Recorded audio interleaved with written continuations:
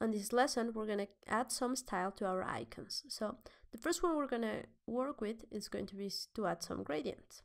But first, as I said on the previous one, we're going to create 4 different variations of these icons. So what we're going to do is going to use this one that we just had here and create 4 artboards that are going to contain each one a different style. So you have never worked with artboards, the first thing you have to notice is that you have here a window that is called artboards. And if you don't see it for whatever reason, you can go here to Window, Artboards. And once you click that, a window like this is going to appear. And here it's telling me that I have artboard number 1. And if I double click on that one, you can see how it took me to this artboard that it contains the shapes that we created on the previous lesson. So if we want to create a copy, all we have to do is go to the artboard tool, and you're going to go here in your tools panel, and you're going to see that here this icon that is called artboard tool, or you can press Shift O, that is the shortcut. Once you do that, you can see that once you click there, this has changed. Now it's showing me the artboard options, and also it's showing me how big my artboard is by having some outlines, and you can see here that I have some handles that I can make my artboard smaller or bigger. So what I'm going to do is pretty much what I do when I make a copy of a shape. So you're going to create or select your artboard, sorry, and then while you move it, you're going to press Alt to make a copy. And if you want to have your artboard move on the same direction, you're also going to press Shift. And once you do that, you can release, and now you have a copy of your artboard. You can see here on the top that now you have an artboard 1 copy. So now you have this artboard and this other artboard. Right now you don't see any difference, but they are different. Now I'm going to do the same again by selecting this one and placing it around here. You can see that I have my smart guides turned on, so they snap. And I'm going to create another one here. So in total I'm going to have 4 artboards. And if you want to have your file like tied, you can also rename this by double clicking here. But just for now, we're going to leave it like that. We're probably going to do that on a next lesson, but for now it's going to work like this. So first thing we're going to do is, of course, have our shapes right here. I'm going to right click on group to ungroup them. So I have just the groups that contain each weather icon. And the first thing we're going to work on is on the sun. So I'm going to remove the stroke because we don't need it, and I want to apply a gradient. So to apply a gradient, all I have to do is go here to gradient, and you see here I have a window that is called gradient. And if you don't see it again, you can go here to Window, Gradient, or press Ctrl F9 on your keyboard. And once you do that and you click on that, you can see that the gradient has been applied. In this case, I was working on my stroke, so the gradient has been applied to the stroke. I can simply click here to swap them, and now the gradient is actually where I want it, on the fill. I can remove the stroke again because I don't need it, and now I have my gradient.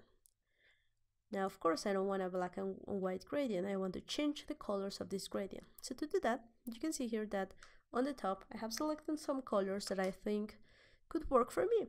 So I kind of want the gradient for this sun to go from a darker orange to a yellow. So I'm going to select this orange color that I just previously picked and place it here. Now you can see how I have these 3 colors. Now if I want to remove one, like for example this black, because I don't want it, I can simply click on it and drag it outside the gradient. And now you can see that now the color is no longer there.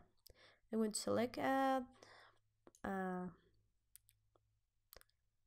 light yellow and also drag it in here. And I'm going to remove the white for now.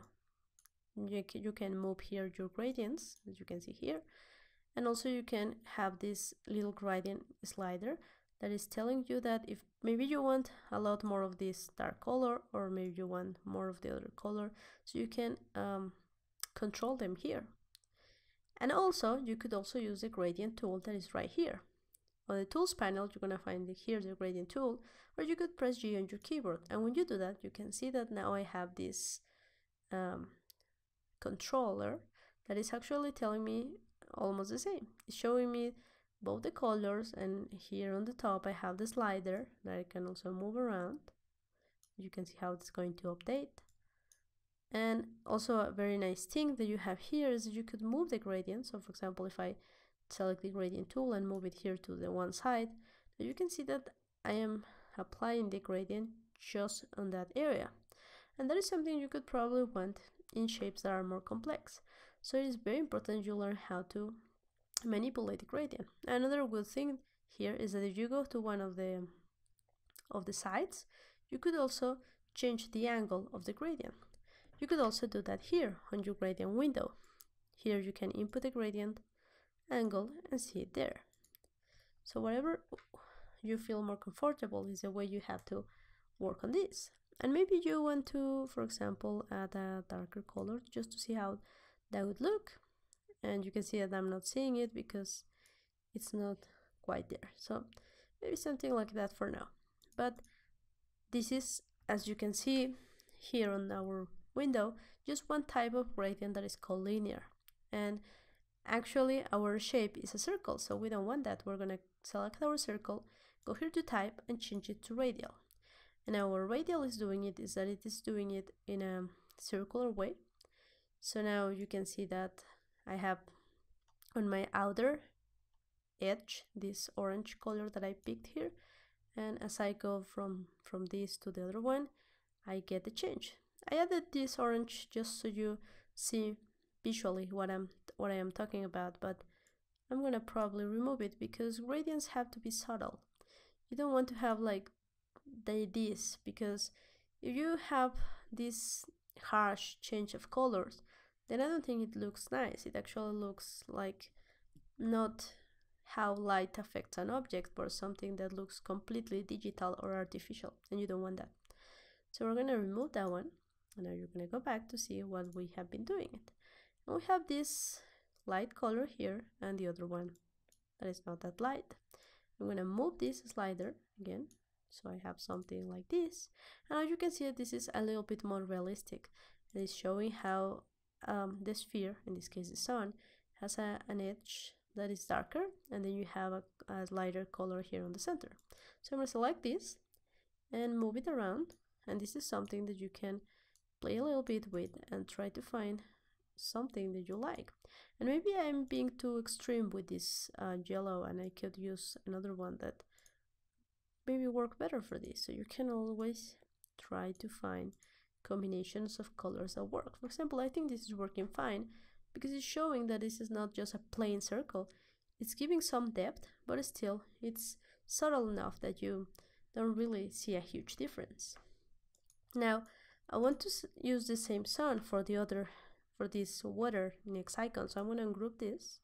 I'm just simply going to move it while I press Alt to make a copy, and now you can see that I place it there. Now you cannot see it because it's on the back, so I'm just going to select this one that is white and delete it, and now you can see that I have my sun right there behind my cloud. And for my cloud, I'm going to use the same technique that we did here. We're just going to add a gradient to our fill, and for this case I'm going to change for blues, because actually a cloud is more blue and more lighter tones that are not red, sorry, not yellow.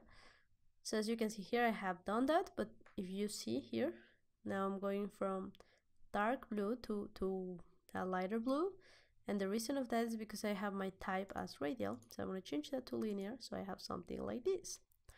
Now because the sun is here, we can assume that the light is coming from here, so you can see how this gradient is already kind of giving that sensation that you have some light here, and as you go to the left, you are not being in contact with the sun, so you have something that is darker.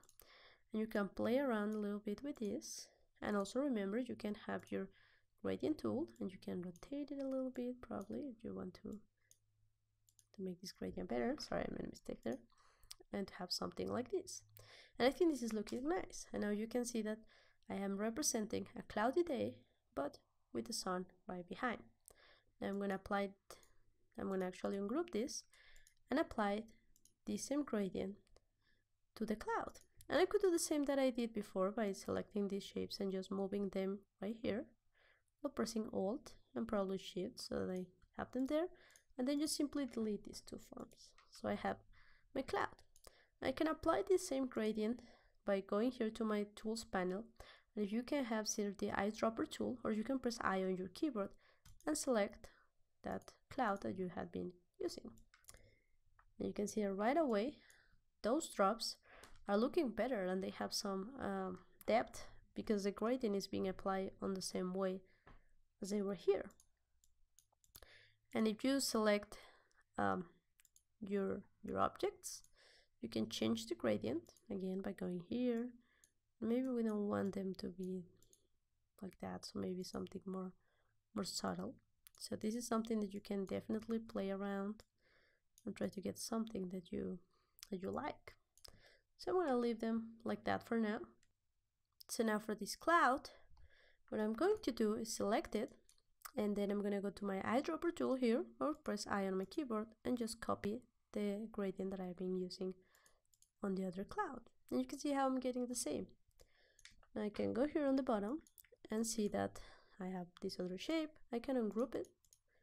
Again, use my eyedropper to select that. And now when there's a thunderstorm, the clouds are actually kind of gray. They are not these fluffy and kind of blue clouds that we had before. So I'm going to change here my color and go and select a gray one. Something like this. You can see how I am inverting my colors by just simply moving them around. And I'm going to actually either I make this a little bit lighter or I remove it, because clouds are not going to be that vibrant. They are going to actually be kind of black and white. So I'm going to move this around a little bit, decrease the, so something like this. It could work fine because I'm still having this blue of the cloud, but now you can see how it's kind of more darker. So I'm going to select this thunder, and I'm going to copy the style that I've been applying to the sun. Now you can see this is not kind of working because it's in radial. We want linear because this is going to be kind of a shape that is linear. And you can see that it's not working for me because the dark part is on this side. So I'm going to, you can click here to reverse your gradient. So now you can see that the dark part is on the left, and maybe something like this. And again, you can change your gradients based on this and on the angle. Maybe you want something more like this. So over the part of the thunder that is kind of touching the cloud, you can see how there's more shade there. So something like that I think could work. I'm gonna select all this and go to my eyedropper and copy that style. Because again, when it is snowing, it is kind of that, not that vibrant as when it is simply cloudy or something like that. So we're gonna select this, and we're gonna actually ungroup them so you can see one by one. And for this gradient, I'm gonna actually use another type of gray, so maybe something like this. And then let's try to make this one a little bit lighter and move around this bit. So maybe something like this, but then trying not to make that too dark, because it's not that it is a thunderstorm and that the skies are black. They are simply snowing. So again, I'm going to copy what I just did there, and you can see how now these ones have a linear shading. So I'm going to select them and change this to radial, so we have what we had before. Now you can see that they are doing the opposite that we want, so we can click here on reverse gradient, and now we have some spheres. So now they kind of look like us snowballs, but we're gonna go here to this side, or maybe this one, and let's decrease that a little bit. So again, this is something that you have to definitely be playing around and see which one works best for you. Maybe you want something that is not that different as I am having right here. So something like this I think would work fine. Now to go back with the other icons. I'm going to ungroup this, select my cloud, again copy for this, because even though it is now night, you can still have that same color for the clouds. Or you could also make them a little bit not that vibrant, so you can decrease this color a little bit, and maybe the other one again, make it lighter. And I'm going to select my moon and copy what I was doing with the sun. And in the case of this shape, it actually works kind of fine because it's having the same gradient, but now I think these colors are too vibrant to be the moon, because actually the moon is only reflecting the sun. So I'm going to change them to maybe something like this, to more pale colors, so you see a difference but not a complete difference. And then with that, you can see how the moon is going like this, or you could use the opposite like that. I'm just gonna copy what I had on the other one, and now we have our icons that have a gradient style. Now I would like to add a background, so I'm gonna create a rectangle and place it in there and send it to back. And now I'm gonna change the color to probably this purple. And now you can see how we have our icons like that. And now I'm seeing that probably my moon is actually too pale, so maybe we can bring in a little bit more color by doing something like this. So maybe it's going to be something